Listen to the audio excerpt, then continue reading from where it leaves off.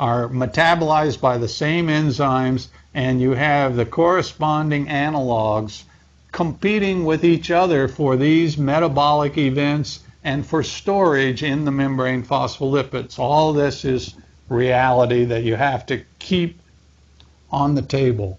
And so these highly unsaturated fatty acids can be in your body only to the degree that you eat these foods that provide them. They're essential fatty acids.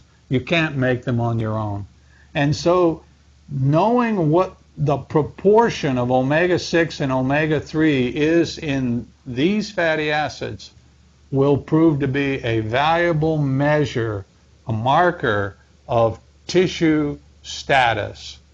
And if you knew whether it was 50% omega-6 or 80% omega-6 or 20% omega-6, you could start to predict, like smoke predicts fire.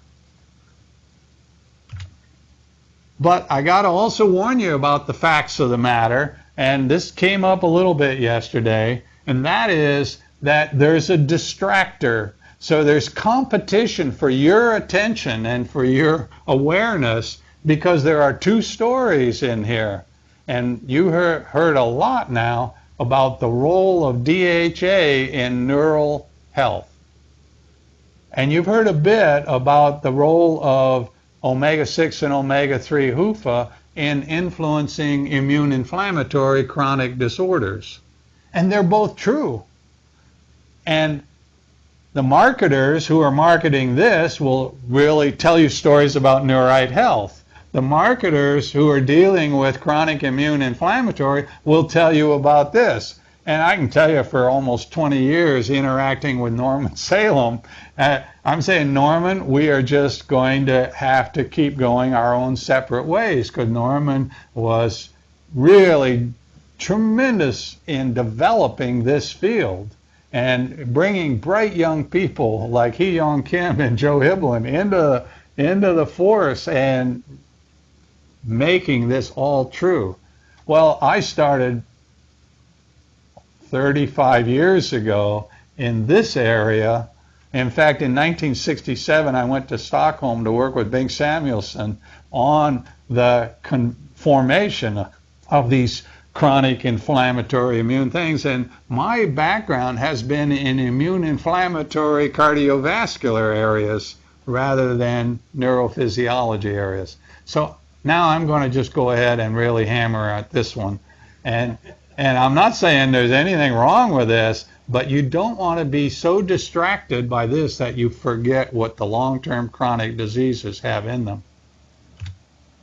So this proportion of the HUFA, these data have been out for a long time, and everyone sort of knows it. Ansel Keys sort of knew this, but he never really talked about omega-3 and omega-6, and it was a tragedy because we've had 40-some years when we could have really been preventing something and we didn't.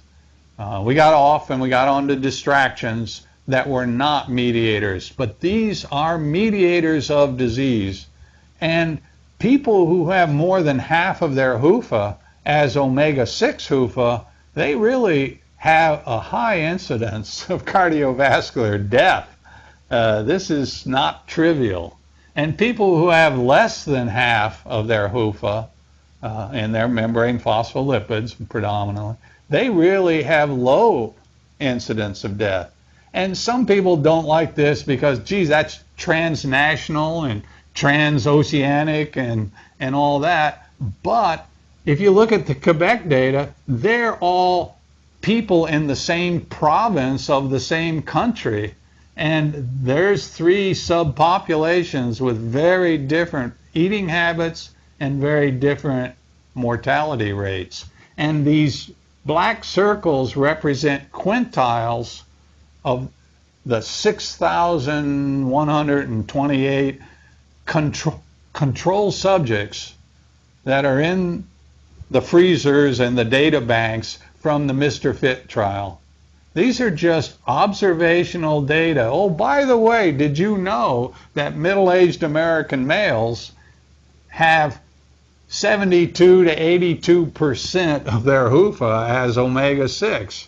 But there is one quintile that has a little less omega-6. And by the way, that quintile has a much lower mortality rate. So, you know, the value of some of the information you saw yesterday, bring Japan and Greenland fully into focus and realize that this population is extreme and bizarre in its eating habits, and accept the fact. Now, the way you find that fact is you do gas chromatography, and gas chromatographic people are very proud of all the peaks that they can resolve, and they usually report about 35 or 40 different individual peaks. And what I want to emphasize is that most of the peaks are not used for clinical interpretations. People don't really care how much palmitate was in that sample. What you care about is how much HUFA was in the sample. And if you take serum phospholipids, just that fraction from the blood serum, and you look, you can see that it's around 15 to 20% of the fatty acids that are HUFA. They're the ones you care about. The other 80–85% of the fatty acids are not used for a clinical decision.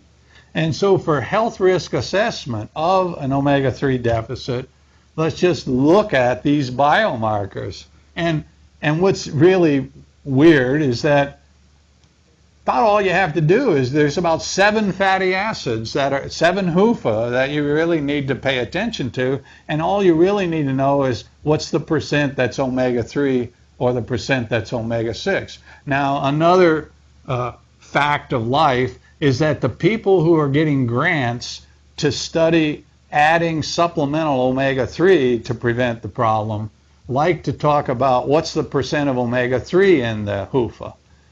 I come from icosanoid chronic inflammatory thing. I like to talk about the problem in the tissue is the percent of omega-6 that's there. And when you don't have a lot of omega-6 there, you don't have a lot of problems. And when you do have a lot of omega-6 there, you do have a lot of problems. The excessive, irritating mobilization of the omega-6 constitutes the reason why we are talking about omega-3s, because omega-3s displace them in the phospholipids. Indeed, the obvious thing is omega-3 is the armor to protect you from the insurgents. And the one thing that the American population is now being educated about is that an insurgency of internal unrest is very different than a traditional military war. And the armor and the personnel that you mobilize to fight an insurgency need to be carefully thought through. All right.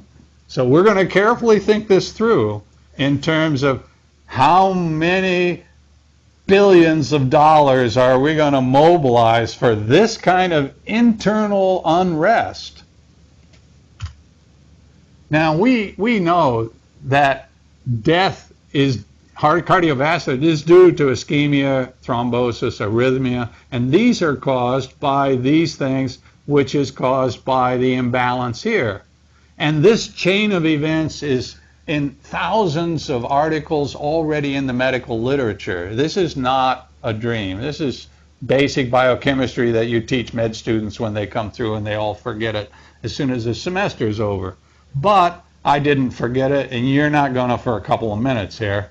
And I've simplified it to say, look, if you're imbalanced here, this is going to be imbalanced, and that's going to cause an imbalance in the released insurgents, and then that's going to cause oxidant stress, inflammation, and so on chronically. And when that happens, this is going to happen, and that's going to happen. And that's the connection of cause to consequence.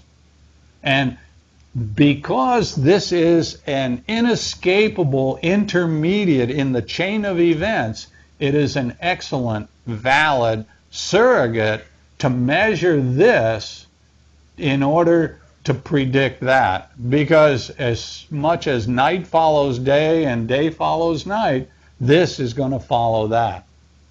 And that, in turn, followed from this.